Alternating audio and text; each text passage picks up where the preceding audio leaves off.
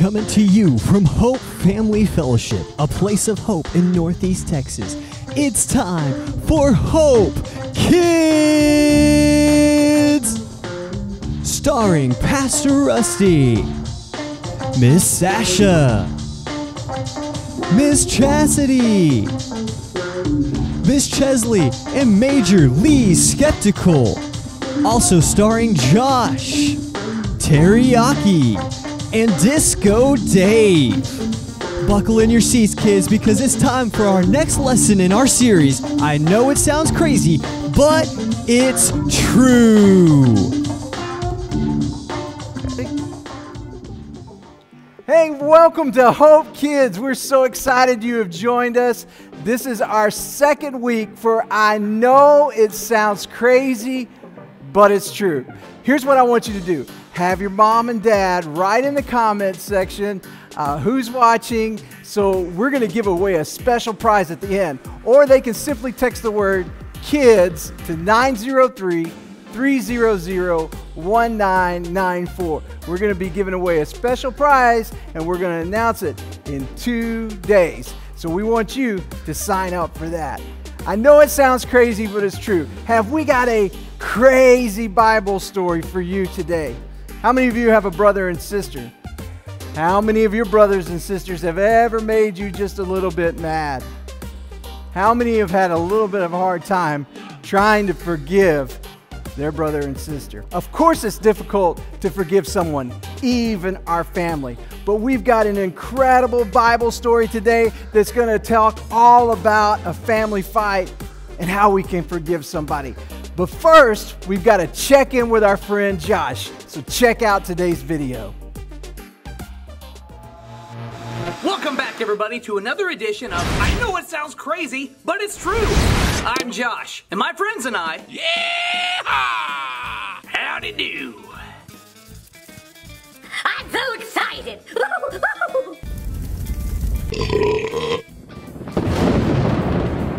Excellent.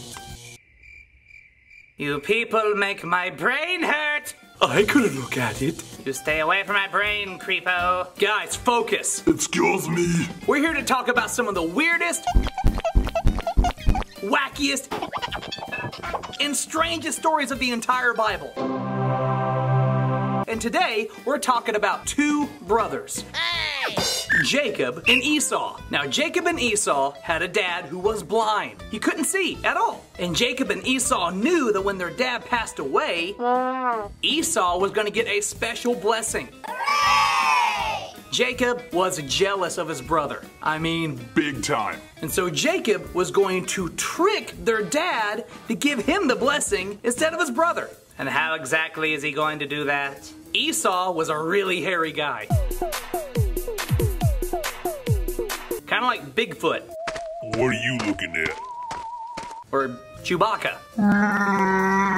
Disturbing. So Jacob got help from his mom. Hello. And covered himself with animal fur. To trick their dad into thinking he was his hairy brother. Here we have Jacob sporting the latest animal fur fashion, looking just like his brother Esau, and not at all like some weird hairy lady. Talk about nuts! How silly! That'll never work! Well, it did work. Never mind. Esau found out and he was furious. And Jacob had to run for his life. Be right back. Gotta run for my life. But where's Jacob gonna go? I don't know. What's he gonna do? I just said I don't know. And can I look at his brain? No. You're gonna find out what happens next in today's lesson. Professor? Hello. Hit the button. Okie dokie.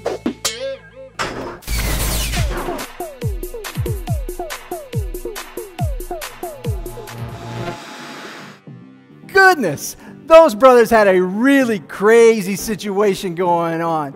Can you imagine putting on animal fur to pretend that you're really your hairy brother? Crazy, right? What's going to happen today? This is a crazy situation these brothers are in. Will they forgive one another?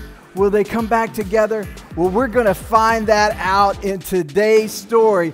But first, we got to hear from my friend Disco Dave, and he's going to teach us what you got to know.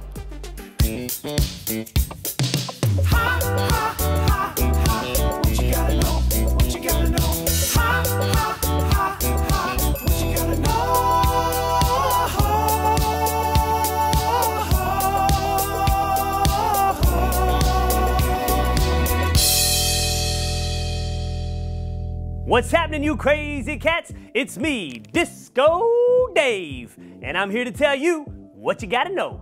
Today, we're learning the importance of resolving conflict with others. So today, every time somebody asks you what you gotta know, you tell them, no matter how you've done me wrong, I know we can get along. Sometimes, folks just don't get along, even in church.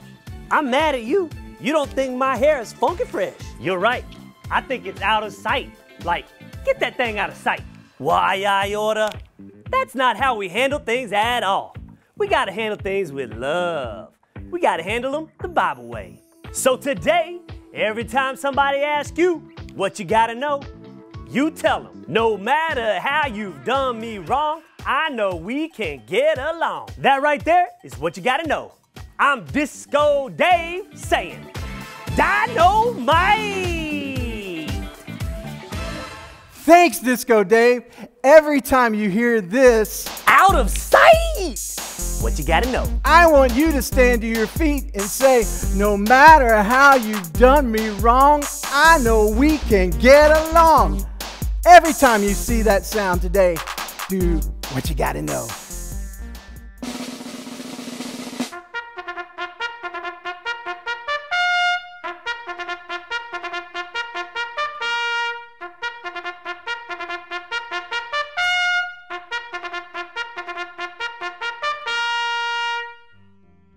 Left, left, right, left, left. Oh, hi. What's going on? Why are you speaking to me? Did I give you permission to speak? I didn't know I needed permission to speak. I'm very sorry. Relax, civilian. I was just pulling your leg. Not literally pulling your leg, because if I was, it would be like, ow, ow, ow, that hurts. So what is your name? Major Skeptical. Major Lee Skeptical. It's an honor to meet me. You know, a lot of people say that I'm too young to be a major, but I climbed up the old ladder with all these skills. It's nice to meet you, Major, and I believe you are a major. You know, that makes me think of our lesson today and how we're never too young to do big things for God. You're saying a kid can do something that for big for God? I doubt that. Where'd you get an idea like that, civilian? It's straight out of the Bible. You are welcome to listen to our lesson today. Hopefully it'll help you understand that we all can be examples. I have my doubts. I mean, I've seen heard some crazy stories about the Bible. It's hard to believe some of that things I've heard about the Bible. But you know what? In my training, I always want to get to the truth. So I think I'll stick around in the general area. Oh, good. Today's lesson is super cool. Super cool! Super cool! It's gate duty at 2 a.m. to 17 degrees with snot sickles hanging from your nose. That sounds super cold and kind of gross. Kind of gross! Kind of gross! It really is kind of gross. But it's nothing whenever they thaw out a good premium handkerchief can't take care of. Well, that's good. Oh, yeah, we were issued some premium handkerchiefs there in the Army. I believe you, no doubt here. I was a little reserved by the fact, but one swipe and it's gone. Well, as interesting as this conversation's going with snot sickles and handkerchiefs, I think it's about time we get back to our lesson. That's enough, civilian. Time to get back to business. Will do. Well, I bid you farewell and good day. Left, okay, bye, Major Lee Skeptical. Right, left.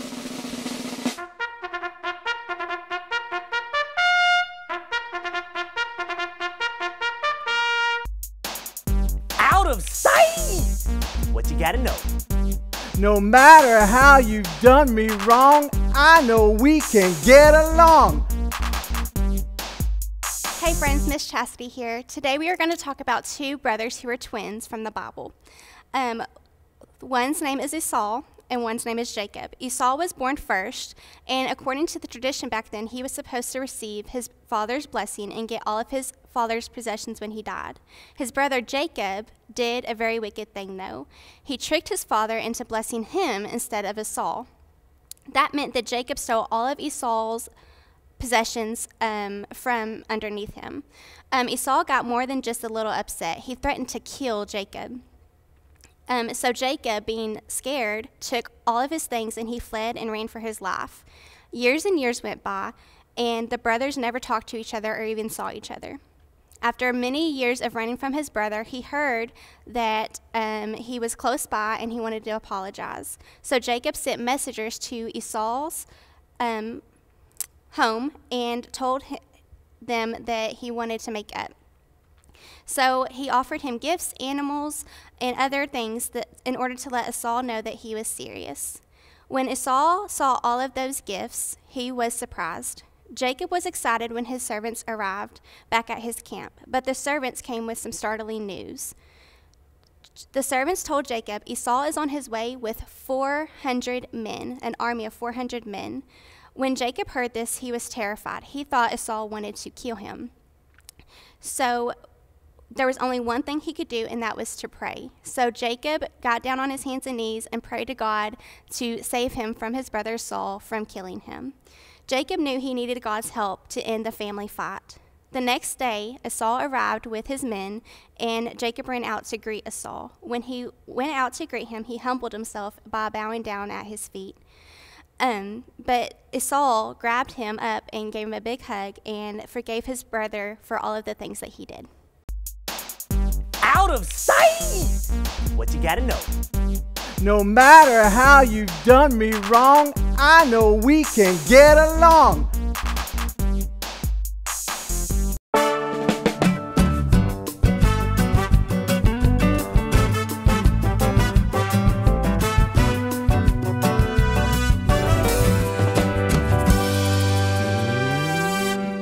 Do a little sweet and some salt. A little sweet. Oh, hey boys and girls, it's me, Terry Yaki, and I was just cooking up something tasty for my restaurant, Nice Rice. It's a 5-star fine dining establishment that's famous for, you guessed it, my rice. Hard to mess that up. Now today, I'm also cooking up a very special power verse. The trouble is, I'm famous for getting things mixed up. Eggs aren't the only thing I scramble. I mix up the ingredients, the names of our dishes, and even the power verse. So I'm gonna need your help unscrambling the whole thing today. So let's look at it together. Do all that everyone can to live in peace with Romans. U 12:18. Yes, this is not right. Very wrong, very mixed up. Kind of reminds me of the time I tried to make pizza but forgot the crust. Ooh, what a mess. Boys and girls, I'm gonna need your help getting this one unscrambled. Let's look at it together. Do all that everyone can. That sounds odd. Let's move everyone to the side. To live in peace with Romans. Wait a second. We shouldn't just live in peace with Romans. We should live in peace with everyone. Oh yes, everyone. Where does it say this verse is found? U 12:18? Hey, thanks, Teriyaki, right. for giving us today's Where do you power think verse. it's found? Kids, we want you to stand up and sing with us this worship song. Romans, which means the word you can only go in one place. Yes, that's it. I think we have it. Now, stand with me and say it loud on the count of 3. 1, 2, 3. Do all that you can to live in peace with everyone. Romans 12:18. That's a great power verse. Now, let's make sure we really know it so when we need to remember it later, it's not all mixed up in our brains. Stand up and say it loud on the count of 3. 1, 2, 3. Do all that you can to live in peace with everyone. Romans 12:18. Great job, boys and girls. Now, I've got to get back to making this lasagna. Or was it lasagna? Get it? Lasagna, lasagna, okay, the customers are waiting. So until next time, this is Teriyaki saying, ladles up.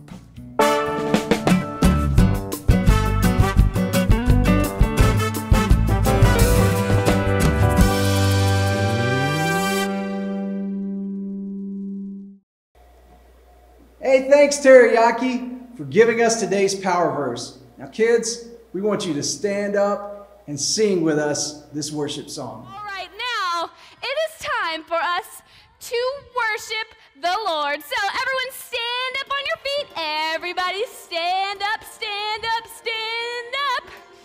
And let's put our hands together and get ready to praise the Lord. All right, clap your hands.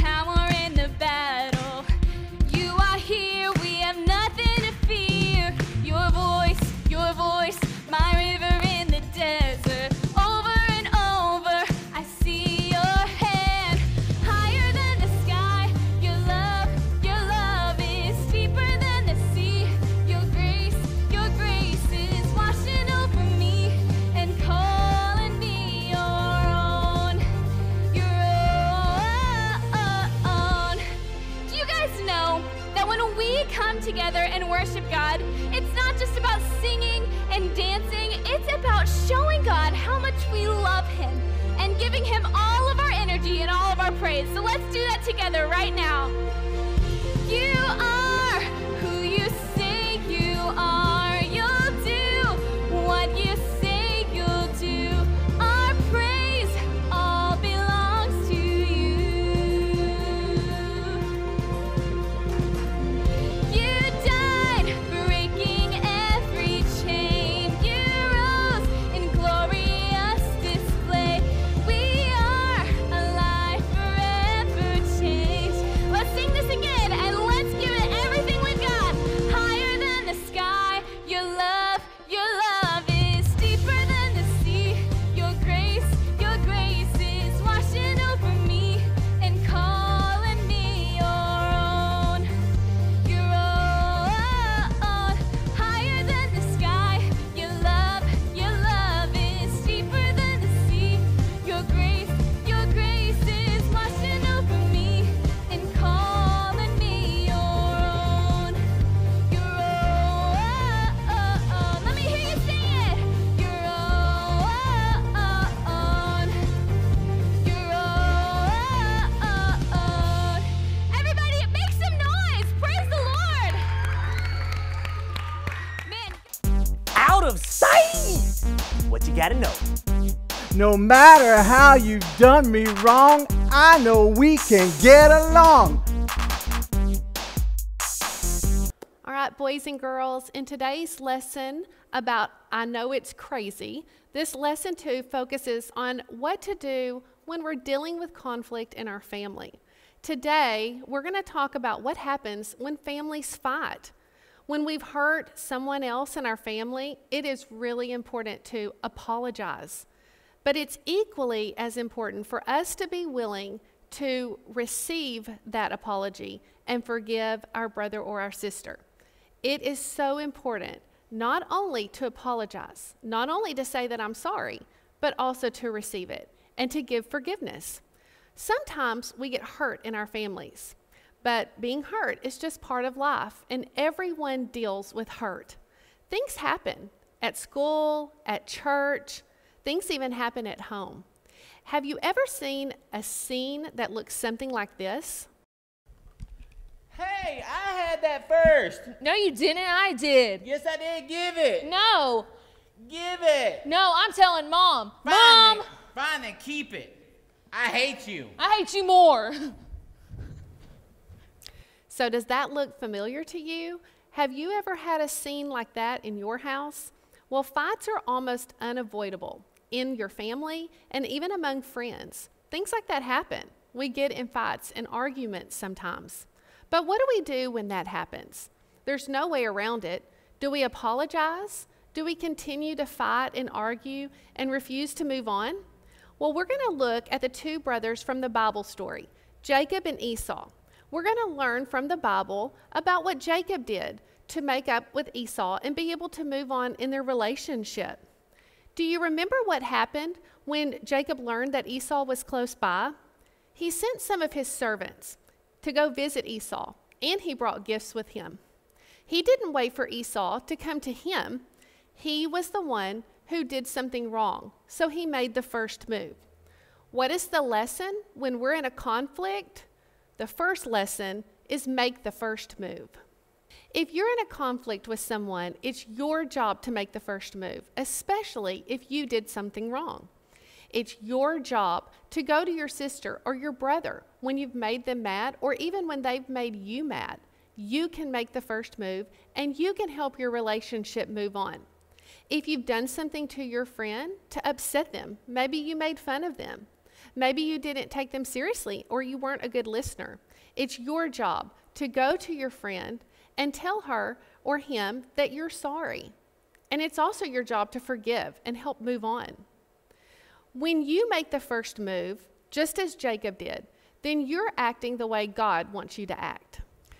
The next step is to ask God for help. You see, it's not always easy to make the first move, and sometimes we need to ask God for help. That's what Jacob did.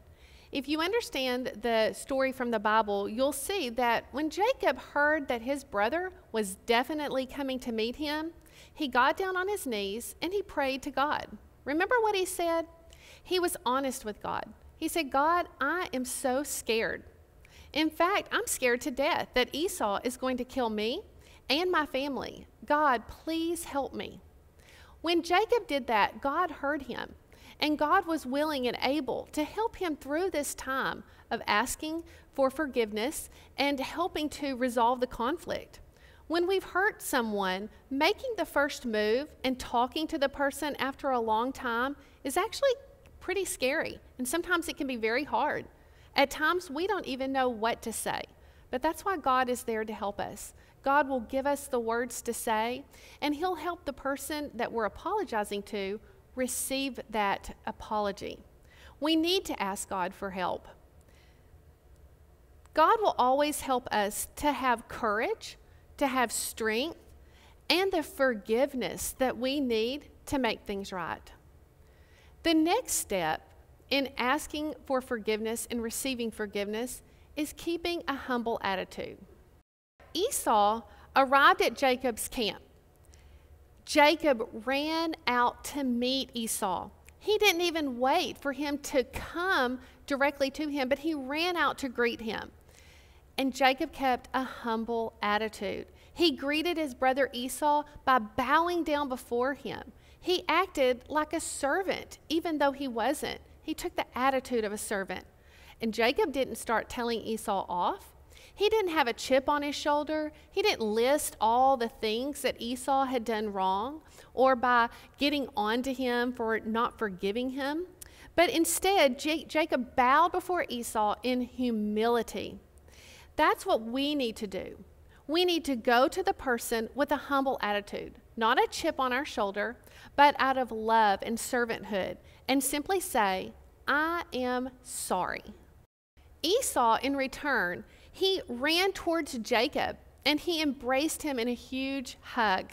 He forgave his brother, and they both celebrated that the family was back together. They had resolved their conflict. They weren't fighting anymore, and they had forgiven each other. When two people who have been apart come back together, we call that restoration. They restored their relationship. If you follow steps 1, 2, and 3, you can move on to step 4, just like Jacob and Esau. Celebrate restoration. As Christians, we are not meant to be angry with each other. God wants us to live in love and peace and harmony in our families. That's why we have to follow the example of Jacob and make the first move, ask God to help us, and keep a humble attitude so that we can celebrate restoration. When the fighting is over and the family and friendship is restored, isn't that an awesome thing? Kids, I want you to bow your heads with me, and we're going to pray and ask God as He helps you restore relationships in your family and resolve conflict. Lord, I thank you that you are a God who loves harmony and peace among our families and our friends. I pray that you would help these kids who may be fighting among the members of their family, and help them, Lord, that those who have hurt hearts or may have hurt someone in their families will be able to make the first step and have a humble attitude and celebrate restoration. God, I pray that you would allow peace and harmony to reign in families. Help these students, these boys and girls, to make the first move, to have humble attitudes and hearts, and in turn show Christ-like love. In Jesus' name, amen. Out of sight! What you gotta know. No matter how you've done me wrong, I know we can get along.